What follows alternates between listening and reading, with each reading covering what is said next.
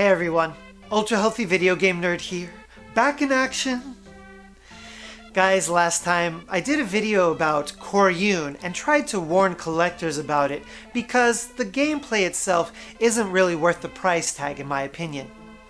One of the reasons that I started doing these videos in the first place is that classic games have become so expensive. I thought that giving honest reviews would be helpful for people considering buying really expensive games. Specifically, to help you avoid spending a whole bunch of money on something that's all name and no substance. And thus, today's episode is going to be all about retro gaming money traps. Games that are very expensive due to low numbers or some kind of controversy, but won't provide you with years of memorable gameplay. As usual, I'm going to be focusing on games that were released exclusively in Japan, since I think most collectors probably have a good idea already of which US, NES, and SNES games are really worth it.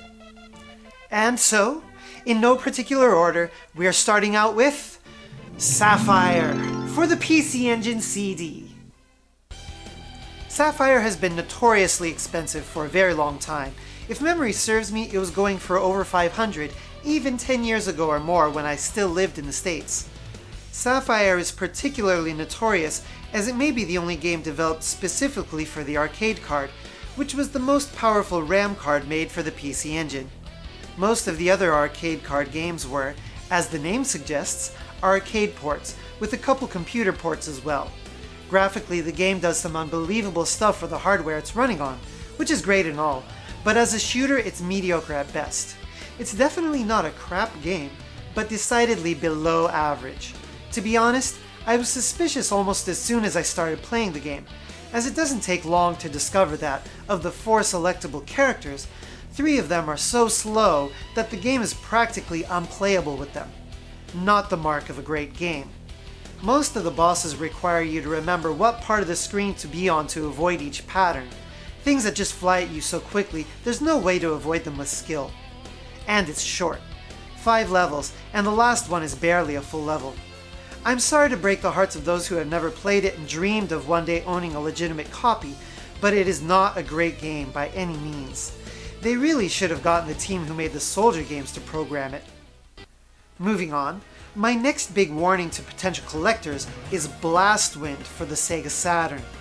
This is a vertically scrolling shooter developed by Technosoft, who you probably know and love for making the Thunder Force games. Hey, it's a 2D shooter on the Saturn by the makers of Thunder Force. Graphics look awesome, music's done by Tsukumo Hyakutaro, so that's bound to kick ass, and it's expensive. People wouldn't be willing to pay that much money for it if it wasn't good, would they? Sadly, when you actually sit down and play Blastwind, you'll find a shooter that adds nothing to the genre whatsoever, which would be fine, but the actual gameplay is completely forgettable. It's fast-paced, yes, but the standard enemies just keep flying onto the screen in a variety of zigzags, and you'll just keep blasting them down and toss a bomb here and there. It's not really entertaining. Really, the worst part is the bosses. It's a vertical shooter and there's a sidebar, so the playing field is limited to begin with, but the bosses are huge and always have you cramped into a tiny little space at the bottom of the screen, giving you very little time to react to anything. They're all extremely claustrophobic and give you no chance to learn how to actually use skills to avoid the patterns.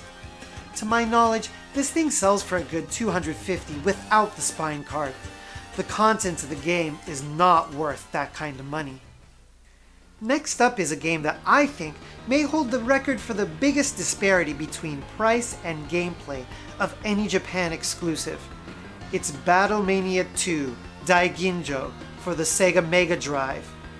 The first Battlemania came to the West under the name Troubleshooter. I remember when I first saw the name in a list of games, I thought it might actually be some kind of peripheral and not a game. The Battlemania games are horizontal shooters made by Vic Tokai, the kings of rip-off. They've managed to do substandard knockoffs of Sonic in their game Socket, and Imperium was a poor imitation of Musha Alesta. To give them credit, Battlemania is not a rip-off of anything I can think of offhand.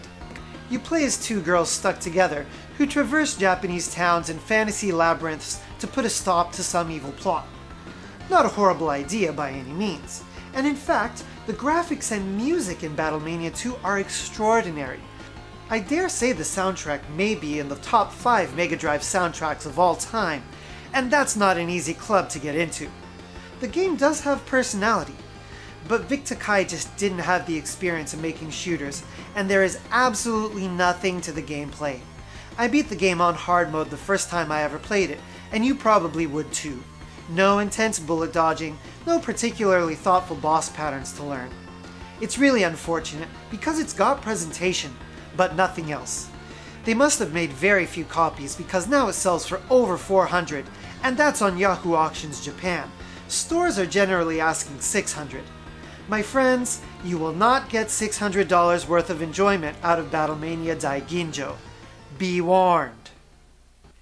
Next, I'll briefly talk about Rakugaki Showtime for the PlayStation 1. A Treasure game, you may be asking. How dare you! Treasure is without a doubt my favorite developer. Doesn't mean they've never made a bad game. Actually, this is more like a footnote because it seems like everyone has already realized that Rakugaki Showtime isn't a good game. It's way cheaper now than it was 10 years ago. I think it can easily be had for less than 100. It's just a 4-player battle royale style game where you throw objects littered around the field at the other players. That's all. The graphics are pretty cool because they look like animated scribbles, but it doesn't add anything significantly enjoyable to the experience. This is around the time that Treasure fell out of their short-lived partnership with Enix, so there aren't many copies, but that doesn't mean it's worth your time. You know, if they had just taken this engine and made another scrolling beat-em-up, kind of like Guardian Heroes, it probably could have been damn fun. It's a shame. The last game for today is the despicable Cyvarrior 2 for the Dreamcast. I know there are people watching this right now saying, "How dare you? I own Cyvarrior and I love it." It's trash and you know it. You're just trying to justify the amount of money you spent on it in a desperate attempt to cover up the cognitive dissonance. Now, Cyvarrior 2 only costs around 100, which is hardly even mid-range by today's standards. However, that's 110 too much. The game literally throws showers of bullets at you with no rhyme or reason at all. Instead of executing skill to avoid them, you press the control pad back and forth, which makes your character spin, making you borderline invincible. It's an embarrassment to video gaming. There is not one redeeming quality to it. The music is pointless techno, so you can't even squeeze a decent soundtrack out of the purchase. I can't believe that success went from developing Guardian Force to this. Avoid it like the plague. So there you have it. 5 games that fetch high prices, but just aren't worth the money. I've owned all of them at one point or another, and I have no regrets selling them back. Well, I wish I had held on to Battlemania 2 a little bit longer so I could have sold it at a profit, but whatever. That was way back before the great price spike. The moral of the story?